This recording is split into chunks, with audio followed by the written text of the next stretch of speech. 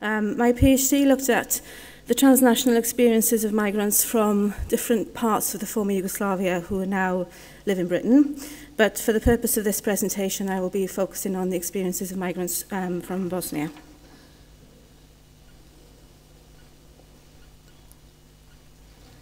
So that's just an overview of the contents of the presentation. Regarding the contextual overview, because we've had quite a lot of presentations already today about transnationalism and diaspora in general, I won't focus so much on the literature, but I'll focus more on the empirical findings. So those were, broadly speaking, the main aims of the research project when I started. My main aim, sort of generally speaking, was I wanted to explore how a migrant's relationship with their homeland changes when they move to a new country. And I wanted to look at the different variables that could impact upon how a migrant's relationship is articulated. So I wanted to look at variables such as, like the obvious ones, like nationality, ethnicity, country of origin. But I also explored variables such as gender, age, education background, the age when the migrant left the country of origin and where, at what point in the life cycle they were at that stage, and what position in the family they held. And also the time of arrival in the UK and the context of reception, which welcomed or didn't welcome migrants when they arrived. So looking particularly at government policies and the change in policies as governments changed, and also how migration from particular countries were presented in the media. I'm not going to have time, obviously, to go through all of that today, but if you want to ask any questions later, I'm happy to have a chat. So my theoretical approaches were twin approaches of transnationalism and diaspora. I used both theoretical approaches as I felt that neither one individually really captured the experiences of migrants as they were articulated to me. In terms of the context of migration to Britain, there has been quite a long history of migration from the former Yugoslavia to Britain, starting around the First World War or just before that. But having said that, there were certain parts of what was Yugoslavia that had greater patterns or ways of migration to the UK than others. So there were definite sort of hotspots of migration around First World War, during the Second World War of mainly Serbs. The Serbian royal family was exiled to Britain, given exile in London, and also just after the Second World War, Mihailovich followers were given exile in London, and also because of a labour shortage in Britain at the time, the British government targeted certain prisoner of war camps across Europe to fill a shortage of certain labour positions, especially in the north of England. The economic migration out of Yugoslavia in the 1960s was not a particular feature of migration to Britain. There were other European states where gastarbeiters were mainly found, not so much in the UK. And then, of course, the conflicts in the 1990s and the conflicts in the 90s were a definite feature of more recent migration. The restrictions of the immigration system in Britain, some of which are particularly harsh and punitive, does make physical return quite difficult, and I'll talk a little bit about that in a minute. So the twin approaches then of transnationalism and diaspora that have been characterized by Feist as awkward dance partners and the way that they're presented in the literature. And you can see there how the focus in the literature on both of these concepts has exploded in the last 10 or 20 years, and how the interest has grown.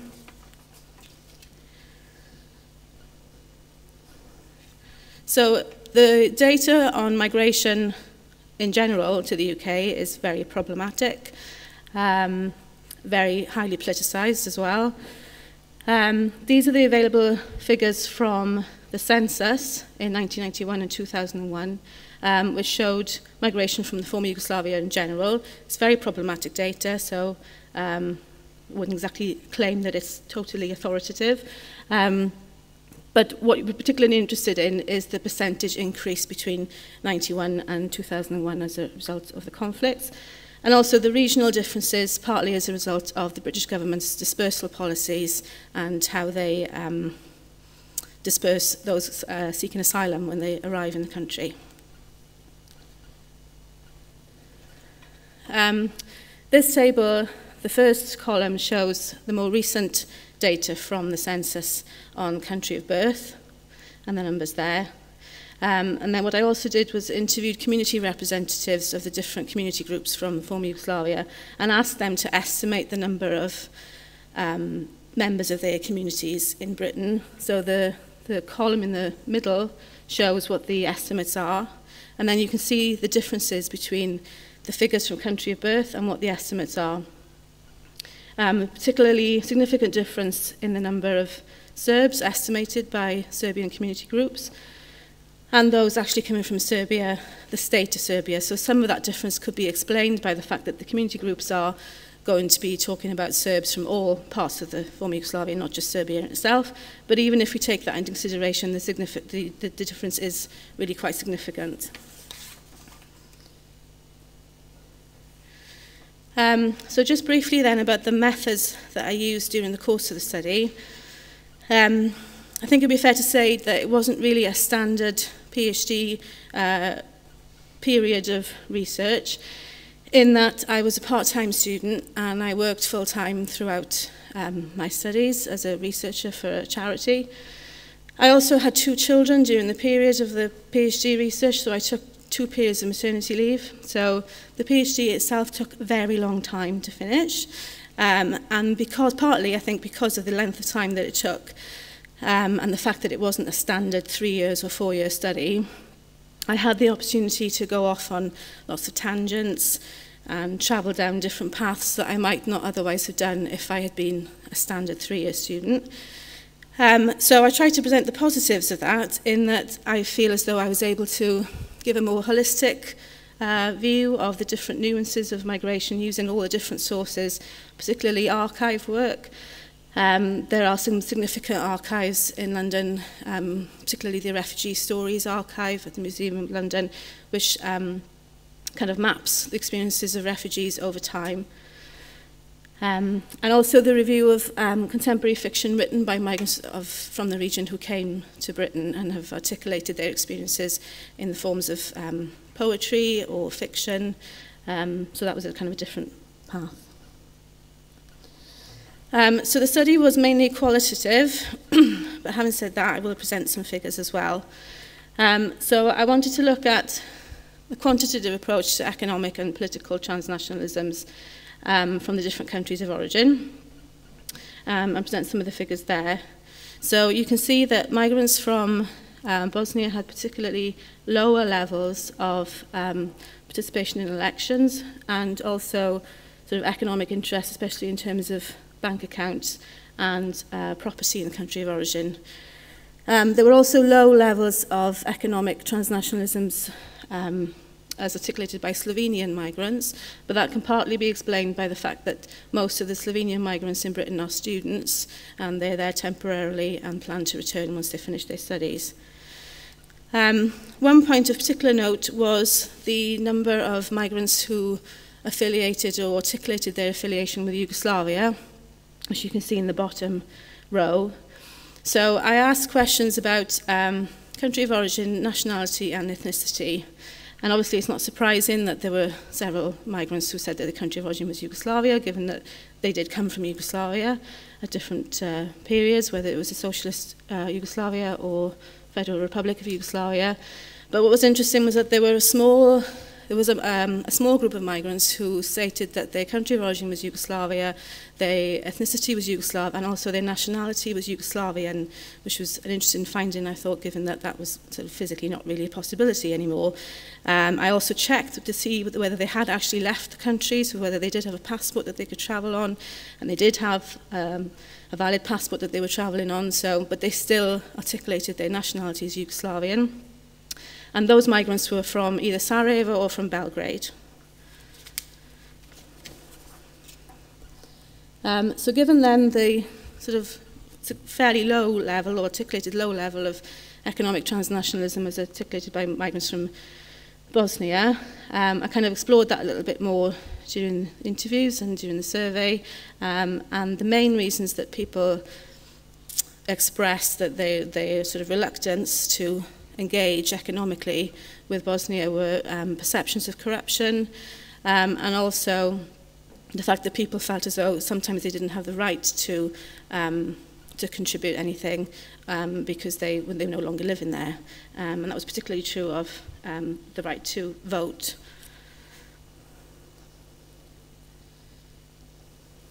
And again, with politics, many of the community groups compared themselves with community groups from other parts of the former Yugoslavia.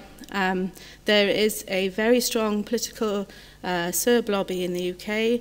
The Serb community groups are very well established, and they've been in the country for a lot longer, so they've had more time to establish community groups. There's a very well established Orthodox church and all the culture that goes around that.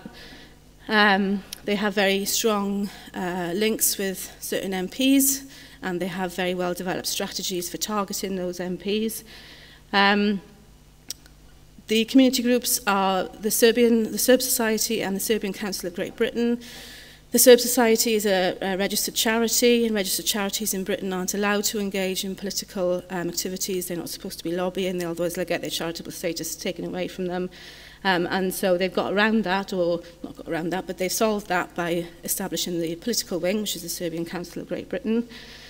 Whereas some of the other groups who came more recently, including the Bosnians, are, when they arrived, they were more about addressing sort of practical areas of need rather than lobbying politicians, although that is changing now.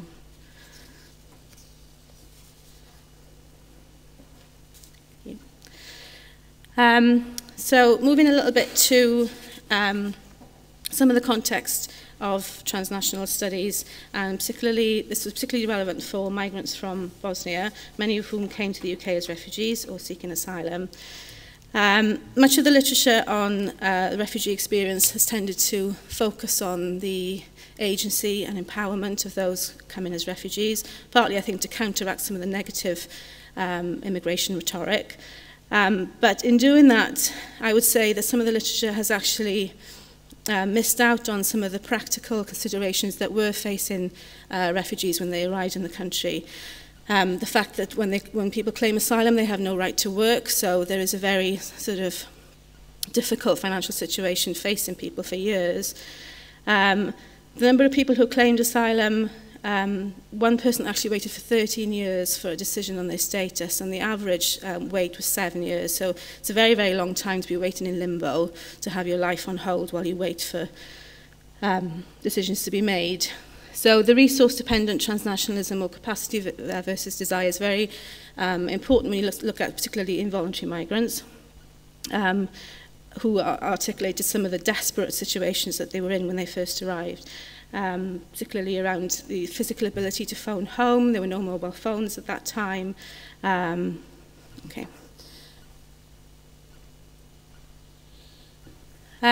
So moving on then to some of the sort of socio-cultural transnationalisms.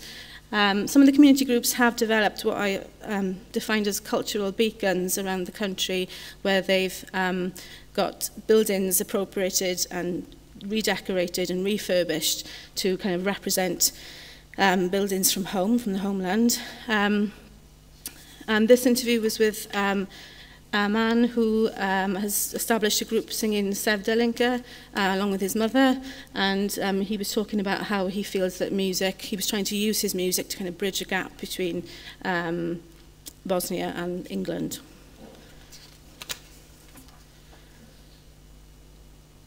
So we've seen then that most of the transnationalism in the economic and political arenas in terms of migrants from Bosnia, the numbers look quite low. But when we look at transnational articulations which are not quantitative in nature and can't be measured by the remittance count or by how often people vote, the more qualitative side of things and the depth of feeling and emotion that people still retain for their homeland is very strong. And the articulation of loss runs quite strongly through the Bosnian narrative. So I'm talking a little bit about different areas of loss. The first one would be the life that people left behind, the fact that they had to sign over everything before they left, but also they had nothing really to replace that when they arrived, and some, like I said, for as long as 13 years. Some of the younger migrants who came, they had their education interrupted, and the loss of opportunity was very significant. Many people talked about the life that they would have had and the education that they would have had they been given the opportunity.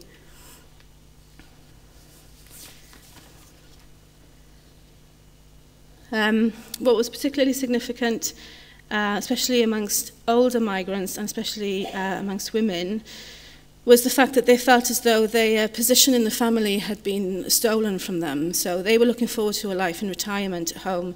They were looking forward to being the grandmother, the matriarch of the family, and they felt that that had been robbed from them. They no longer had that opportunity. And what they were living out were kind of two lives, really.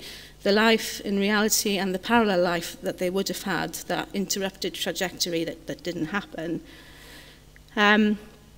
One of the migrants talked about how when he first arrived, he didn't have enough money to phone home. So how it used to happen in phone boxes at that point was that you could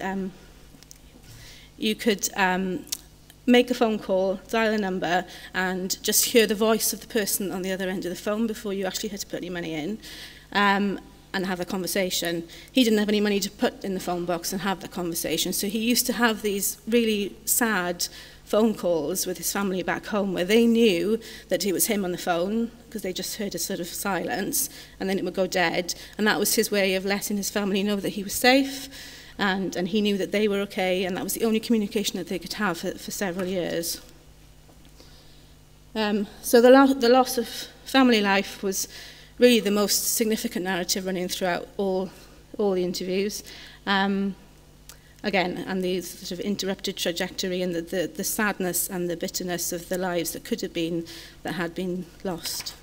So just in summary then, I would like to, much of the literature on transnationalism, especially within the US context, discussing the experiences of migrants from Latin America to the US, focuses on quantitative transnationalism. They, Portes, Glickschiller, they all kind of impose certain conditions that have to be met before a migrant can be considered to be transnational. And some of those conditions are the number of times that people return home, the number of money that they send. But I would argue that that is quite an optimistic view of transnationalism, looking at the experiences of the confident entrepreneur with lots of economic and social capital, and what the literature often misses is the more nuanced experiences of those who might not remit, might not vote, might not have property anymore, but do have a very emotional and deep connection to their homeland. Thank you.